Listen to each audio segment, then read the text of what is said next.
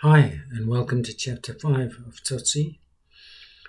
Chapter 4, we saw Tsotsi's first attempts at looking after this baby.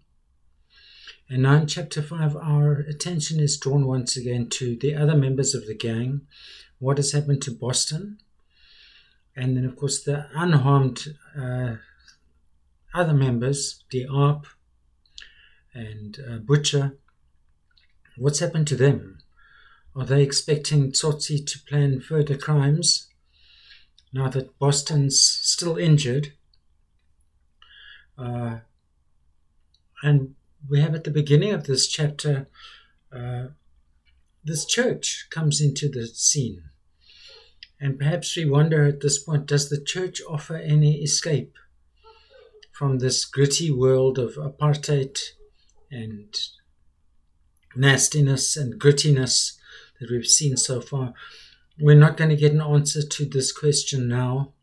And even at the end of the novel, the function of the church is blurry. But here's the first mention of the church, a possibility of something other than this gritty apartheid world. Chapter 5. In the time that Tsotsi sat thinking in the ruins, two unimportant and unnoticed events took place in the township. Gumboot Dlamini was buried and Boston awoke. The cemetery was an acreage of crowded sandy soil. And look at the gritty details even in the cemetery. There was a fence around the perimeter, but termites had got into the poles and eaten them away at the base. Most of them now hung free of the ground, and a few had fallen over, dragging the wires down with them. The cemetery was really an accident. The people had had to bury their dead. And when the authorities came around to discussing the matter, the cemetery already existed. It was then hurriedly made official, because with that strange reverence that authority has for dead bodies, they sent in a team of workmen to erect the fence and to plant trees at regular intervals along its length. The trees were a failure. They were meant to be cypresses, but someone had made a mistake at the nursery. At least 3/4 had died, and the survivors had grown up deformed and twisted out of all resemblance to what was intended. Even the trees are sick in this gritty world. They were a type of pine with a deep, almost black-green foliage. If you took your sorrow to their shade, you got covered all over by the sticky, resinous secretion on the trunks and branches. The trees do not even succeed in providing a place for you to take your troubles. Gumboot had been allocated a plot near the center. He was buried by the Reverend Henry Ransom of the Church of Christ the Redeemer in the township. The minister went through the ritual with uncertainty. He was disturbed, and he knew it, and that made it worse. If only he had known the name of the man he was burying. This man, O Lord. What man? This one here, fashioned in your likeness. What does it matter what his name was? This one, this man. He had seen the face briefly when the police called him in. It was the hate, the hideous, distorted hate of its grimace, of this face that's been pulled, that he remembered now. And we know the reason for that look on the face. It's the obscene words that Tsotsi whispered into his eyes as he died. This one, O Lord, this man fashioned in your image. The other person at the graveside was Big Jacob the digger. He had taken off his hat with respect and was resting on the spade. While the minister prayed, Big Jacob studied his head. It was the hair that fascinated him, very white and wispy, something like the seeds of a certain weed that drifted away under umbrellas of thin silken threads. A wind was blowing now, ruffling the shock of hair, and he thought that if he waited long enough, he might see it fly off. The Reverend Henry Ransom crossed himself and looked up at the sky with a frown. Big Jacob looked down and played with the brow of his hat. "Who is he?" he asked. The minister looked at him once, very quickly, then back at the sky. He lifted his shoulders in a gesture of defeat. "I don't know," he said. Big Jacob scratched his head before putting his hat back on. "Friday night," he said. "We'll say we buried Friday night on Saturday afternoon."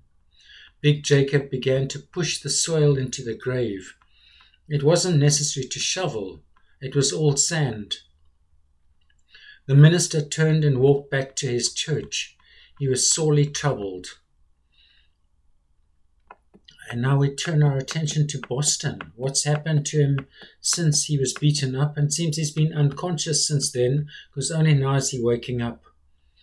Boston awoke, and the first thing he saw was the little boy standing quite still, watching him over the bicycle wheel rim he was using as a hoop. To be exact, it wasn't the first time he'd opened his eyes since Die Aap and Butcher had carried him out of Tsotsi and dumped him where he now found himself, in a back alley. Once in the early morning, and again at noon, his eyelids had fluttered and opened and he tried to get up. But pain had moved along every nerve in his body, and he had dropped back the few inches of his effort, unconscious. Now he tried again. So he sees this boy, and his trousers have been stolen. But there's another pair lying on the ground, and Boston gestures at the trousers, but the little boy ran away.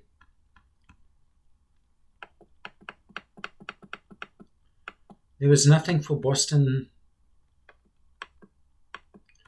to do but crawl across to the trousers. It took a long time, and when he'd reached them, he was crying. Every move had brought its own individual wave of pain. So he puts these trousers on. Where am I going? As he staggered down the alleyway. It doesn't matter, he thought. Nothing matters now, not a single thing. He had seen his body and felt his face. He had remembered Tsotsi. There's nothing left. It's all finished now. At last, every single bloody thing is finished. He felt like saying goodbye to the earth and the sky and the sun. If there had been a tree nearby, he would have shaken its hand. He was convinced it was all utterly finished. Poor Boston. And now the other members of the gang, waiting outside Tsotsi's room. Tsotsi's probably still coming back from leaving the baby at the ruins. "He won't come," Butcher said, bending forward to pick up a few stones, which he started throwing at a lamppost. "He will," said Die Aap. They were lounging about on the pavement outside Tsotsi's room. "Anyway, I don't care," Butcher added. "Same here," said Die Aap. This had been going on for a long time.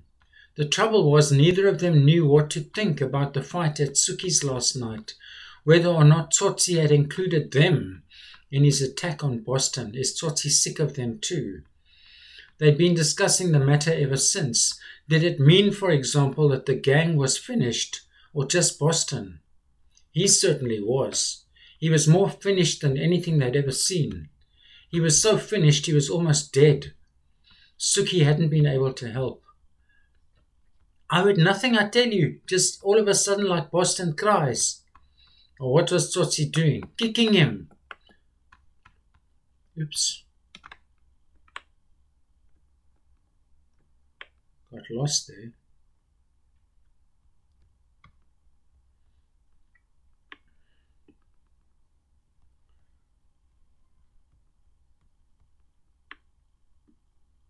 Kicking him. What's he say? Who? Tsotsi? Nothing.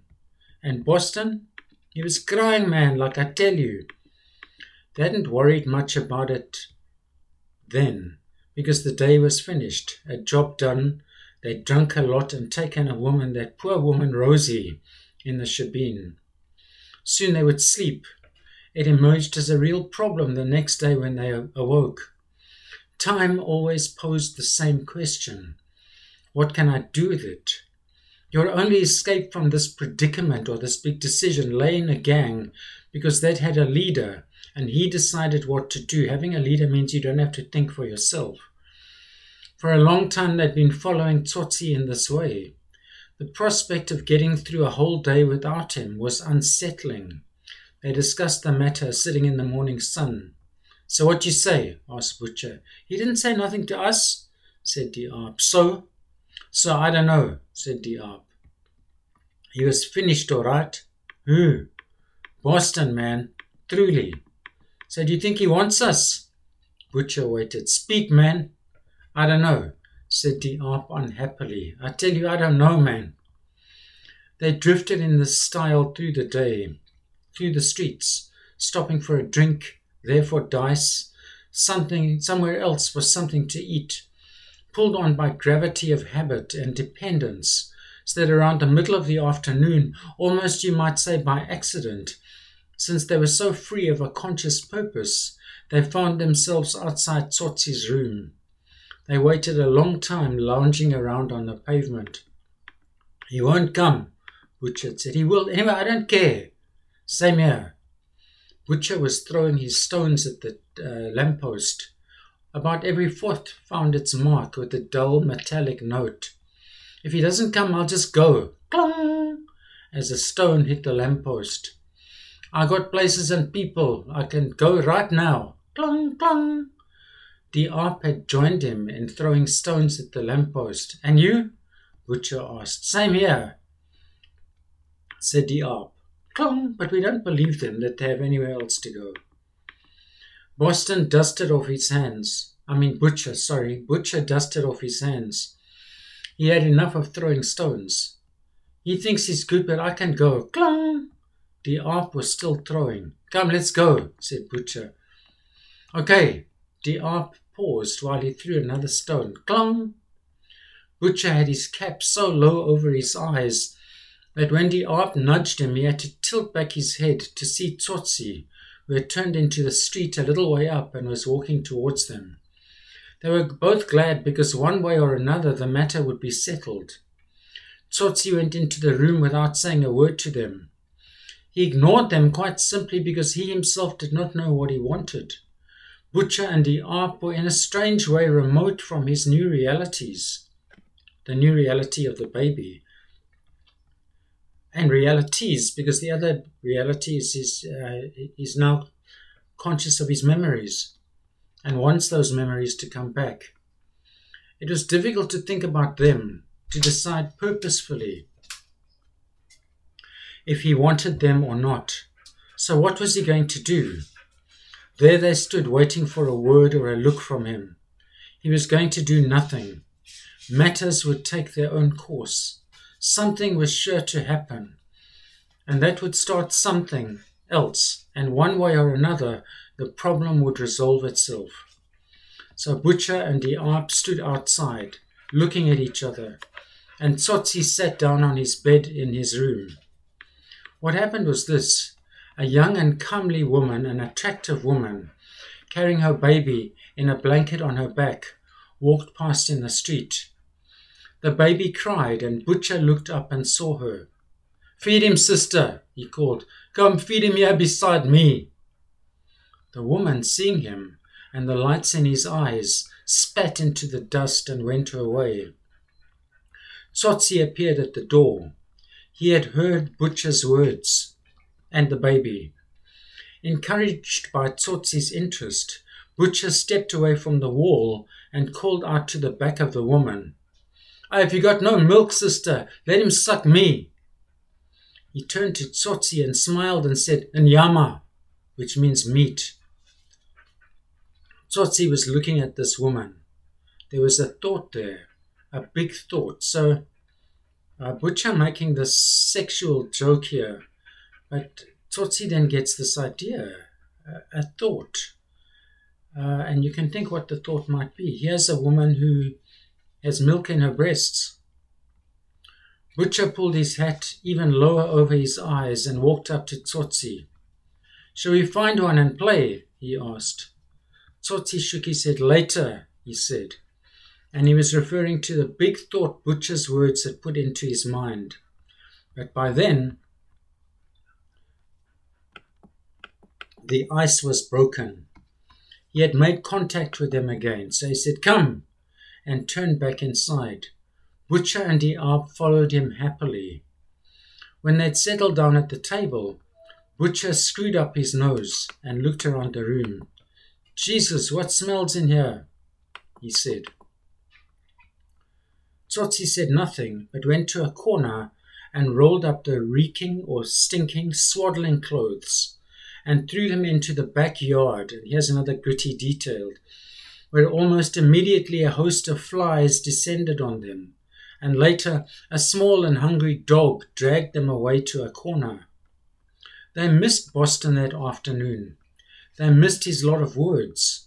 Butcher tried his best, but told each of his 4 stories in a few words. He's not a man of words like Boston is. Once I took a man on a train and he had 100 pounds. What else was there to say about the matter? 100 pounds. Or the time of his escape. "We killed him in the Kwela van. We jumped on him." Boston would have gone on forever with a sentence like that. "The 4 of us did jump on him and kick him." When these 2 were told, there was left only the time he'd worked with Morgan Blackjack Mogotso and the white woman whom he caught alone in a house. When those were also told, there was nothing left. They sat in silence, and for a long time the only sound was the strange sucking noises Die Aap made when he put his big lips to a beer bottle. Tsotsi surprised them both with his question, "Where's Boston?" Die Aap blinked, and Butcher opened his mouth, but nothing came out. It wasn't the thought of Boston that surprised. He'd been constantly but unvoiced in both their minds that afternoon. What surprised them was Tsotsi asking. He was looking at Butcher, waiting for him to speak. "I don't know," Butcher said. Tsotsi closed his eyes and then looked into the street. Butcher fidgeted in his seat. He felt that capital should be made of the mention of Boston to keep the words flowing. But how? "Maybe it's Suki's place," he said. And then later, "We left him there at the back." He struggled once more with the silence. "He's bad, vrachtig bad," vrachtig meaning really. And he looked at Die Aap, who took his lips away from the bottle, said, "Bad," and then had another drink. Then Butcher gave up. The few sparks of interest and word about Boston died away. Tsotsi closed the subject by ignoring it as abruptly as he'd opened it, and that only because he was thinking about condensed milk. He had decided to forget about it when he left the ruin. "I've fed it. I've hidden it safe. I will come back tomorrow," he'd said to himself. "In the meantime, I will carry on as always." It hadn't worked that way. The thought about the shoebox and its contents, the enigma or mystery of his memory of the bitch, these slipped away repeatedly into his consciousness, slipped back repeatedly into his consciousness, no matter how determinedly he'd thrown them out a few minutes before. The simplest thing started the sequence. Butcher had teased a woman, and before Tsotsi knew what was happening, he stood at the door thinking about the baby. A little later, Butcher had smelt the rags, and back it was again. The baby, the shoebox, the blue gums, the bitch, over and over again. Sometimes this cycle extending itself to include another detail like condensed milk, which is why he'd asked about Boston. He could have asked Boston about which milk he should get. Added to this was another problem, which was much more elusive. It got away from him in Tsotsi's struggle. It started off quite simply as his awareness of Butcher and Die Aap. They were there. He'd wondered if they would come, and they had. He himself had taken them in, taken them back, so to speak. Why then did he find himself looking at them at odd moments with something like irritation and impatience? Theirs was a ponderous presence. In a subtle, ill-defined way, it was intrusive, almost an encumbrance, like they're getting in the way. He'd never been conscious of them like this before. In fact, it had only rarely or seldom happened that he'd been conscious of them at all, as the people with whom he lived and had to lead. Boston had been an exception because Boston could think for himself. Boston, through definite actions, had made Tsotsi aware of him. The same thing had happened now to Butcher and Die Aap, yet they had done nothing. Out of this vague drift of feeling and thought, the two men at the table, alternating with the baby and the box and the bitch under the bluegum trees, emerged another problem. But this was as defined and decisive as the others were nebulous or hazy and vague. It was nearing the time when it was expected of him to announce the plan of action for the night, and he had nothing to say. How had it worked the other times? Boston would be talking, and they would be drinking and listening, only half hearing, adrift on the flow and sound of words, their eyes half closed except when groping for another bottle under the table, or reflecting on the length of shadows in the street, and by their length measuring the time between that moment and darkness. Boston telling his long story until somehow something, some small thing like a thought or a shadow or a feeling, even a word, some small thing like that would precipitate in his inward darkness a desire, minute, small, and murderous. That was the beginning, because with time it grew and became the purpose he finally spoke that led them out of the room and into the night. That was how it happened, but now it was different and not happening at all, and it wasn't just because Boston wasn't there. What was expected of him, what the other two were waiting for, was a decision, and this was something else that Tsotsi had never been aware of before. It involved choice. Was it to be the trains again, or a taxi driver, or a darkened, deserted house in one of the white suburbs?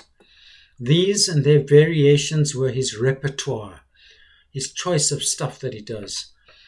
And they, Die Aap, moody, and Butcher, twitching with impatience now, were waiting for him to choose. It was the awareness of alternatives that disturbed Tsotsi and seemed to paralyze his will. Up to that moment, he had lived his life as the victim of dark impulses. They'd been ready, rising to his moments of need all through his life. Where they came from he never knew, and their reasons for coming he had never questioned. What he realized now was that something had tampered, had messed with the mechanism that had governed his life, inhibiting its function, stopping him from doing what he normally does.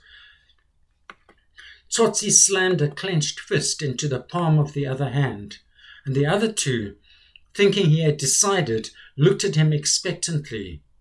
He stood up and walked on stiff, nervous legs to the door. "What'll we do, Tsotsi?" Butcher asked. "Speak, man." He closed his eyes and grabbed at his first thought. "We go to the city," he said. This was hardly an answer, because the city was big, and going there could mean a taxi job, or prowling around for a dark house, or a drunk near one of the shebeens around the mine dumps. It was vague and an evasion, it's getting away from the question. But Tsotsi didn't care, because the others, reacting to the purpose it suddenly gave to life, had stood up and were following him into the street. Butcher looked back once at the room. "Did you smell, man?" he asked the Aap. "There's something smelling in there, stinking like shit." And of course we know it's the remains of the baby, but they have no idea. And that's chapter 5. I'm thinking to peek at chapter 6 to see what that's going to be about, but Terminal Place, I see. And I know that's another gritty setting, another ugly Johannesburg setting. But meanwhile, we see the gang seemingly kind of got purpose, but perhaps there's evidence that it's falling apart due to big changes in Tsotsi. I hope you enjoyed chapter 5. I hope to see you again when it's time for chapter 6. Have a happy day.